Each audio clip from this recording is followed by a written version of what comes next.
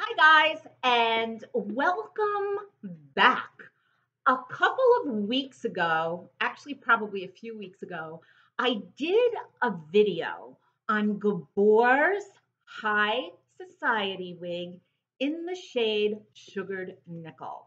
Um, it's gorgeous, gorgeous, gorgeous, dimensional shade of gray. I love this bob. So today's video isn't necessarily about the style of the wig because I did touch base on that in the last video that I did about this wig, which I will put the link below to that other video. But this is about a different shade. Now, the shade of this is Toasted Pecan. Some people say pecan. I say pecan. This color is great. And there's a couple of reasons why I love this color. In the first place, this is very cool toned friendly. Now, I'm fair skinned, I have pink undertones. Cooler colors definitely look better on me than warmer colors do.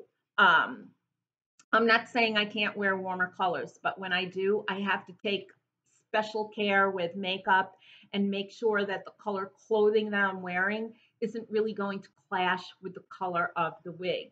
So I do prefer a cooler toned wig. Now, what's great about this is that it's an ashy blonde, which definitely makes it a lot more cool toned friendly. I think ashy shades work very well with women who have some cool or pink tonedness to their skin tone.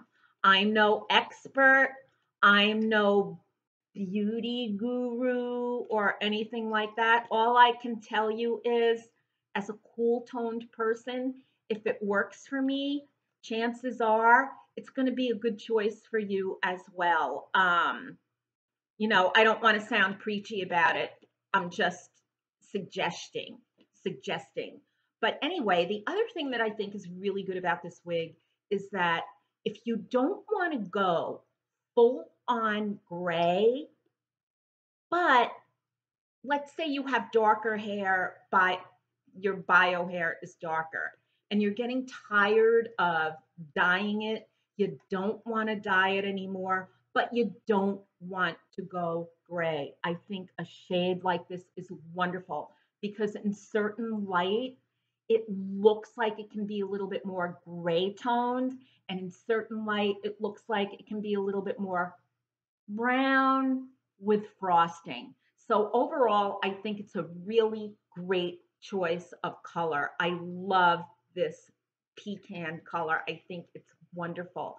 And I think one of the things that Gabor does so well are their shades of color. Like, I love a great shade, and there are certain brands that I think do a wonderful, wonderful, like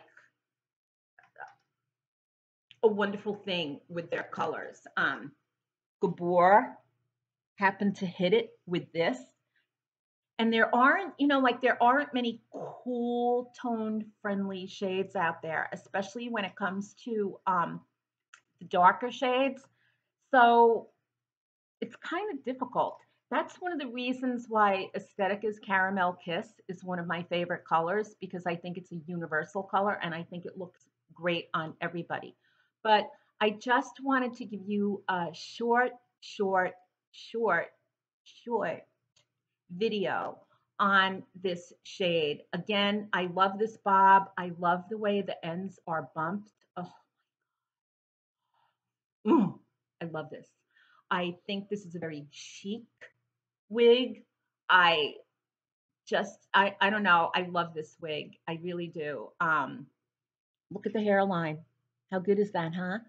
So that's it. I was just doing a little tiny color comparison. So if you are thinking about going a little blonder, or maybe you don't want to go gray, but you don't want to keep coloring your hair, This is a great solution. So that's it. This is Gabor's High Society in Toasted Pecan, and maybe I'll go make some pecan pie right now. Take care. I will see you later.